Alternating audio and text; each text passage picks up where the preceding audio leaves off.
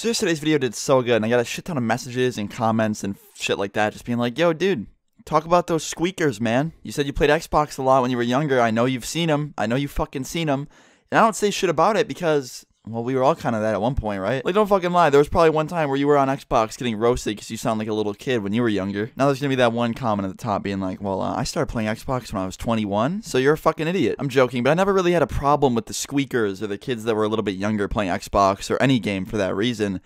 Because, like I said, I was one at one point. I look back at some of my older videos and think, wow, my voice was kind of high in this video. Fuck. Plus, a lot of them aren't even that bad. They just kind of have a high voice. Like, they still play the game the same way, and they still try and do good. But, I don't know, I'm not gonna lie, I definitely met a few of them that just literally go out of their way to try to annoy you and just, like, talk shit and be really, really annoying. And those ones are definitely a little bit toxic. I can understand getting upset with them. But today's video is about a certain Squeaker that I met, I want to say, like, 2 or 3 years ago. But I was playing some Call of Duty. I was playing Modern Warfare 2 with, like, 3 of my other friends, and we were playing Team Tactical, which is, like, 4v4s. We were all in game chat, and we were just, like, literally destroying the other fucking team, right?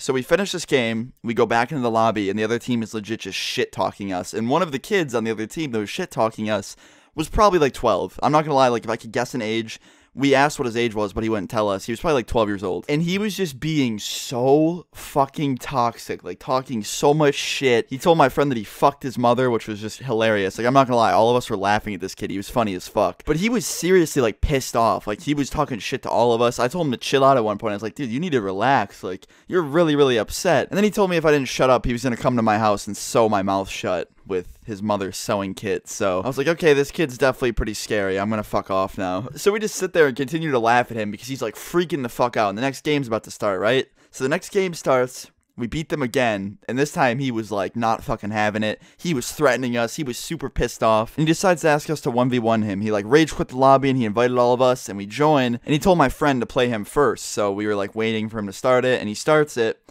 and my friend beats him. So the game ends, this kid's freaking the fuck out at all of us. I'm just sitting there listening to it, waiting to play him, and he just stops, like his voice just like cuts off. And all of a sudden, we all get invites to an Xbox party from him, and we're like, oh, he wants us to join a party so we can hear him rage in better quality, right? So we all join, and it's him and this other kid, this random kid was hosting it. And the first thing I hear from this dude is, do you guys like your internet? And we all knew what was going on, man. He was sitting on his laptop. He had his 50K Phantom booter loaded up, ready to just destroy our routers, just completely pull our internet's pants down and fuck it, dude. Like, he was just waiting. And for anyone not knowing what I'm talking about this kid wanted to DDoS us. He had, like, a program ready to just basically boot us offline and fuck up our internet.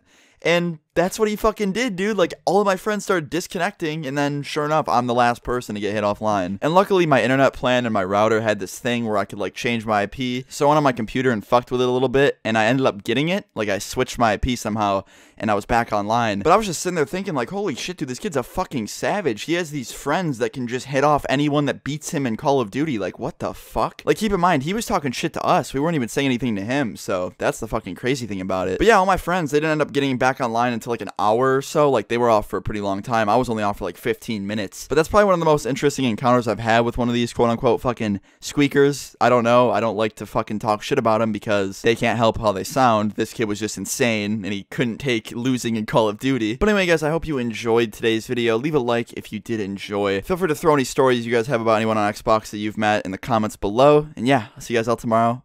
Peace.